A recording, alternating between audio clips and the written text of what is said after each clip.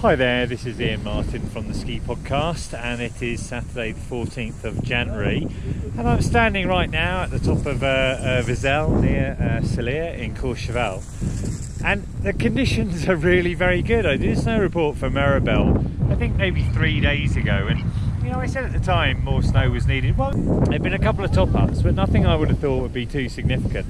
Maybe 15 centimetres one night, 5 centimetres the other night.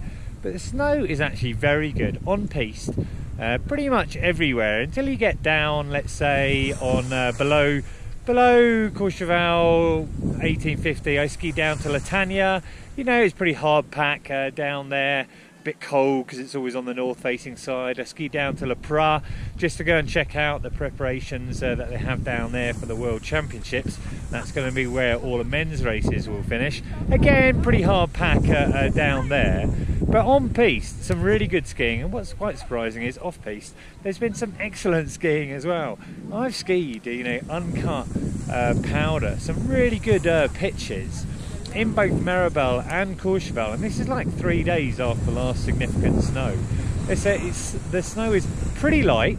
The temperature's dropped in the last couple of days, but what's really encouraging is there's a lot more snow about to come in the next kind of 4 or 5 days. We're probably looking at, based on what I've seen, 30 to 60 centimetres, and that is going to put things in really good stead, because as I say, conditions are good at the moment. Down in Le Prat, when I was down there the other day for the World Championship route, they had the snow cannons on, but it's been cold enough to put the snow cannons on, and the temperature is going to drop even further. So, you know, conditions here in the three valleys really very good. And you can see people skiing down there, down Courchevel, which is a beautiful run. Back over there, you can see Cellier, cable car not running at the moment because of that accident last year. Behind me, over here, you can see Suisse bringing people up. And, you know, beautiful view back there in the background. You can see La Masse and then Cine de Carol. La Masse above Les Menuires, the sun just setting behind it at the moment.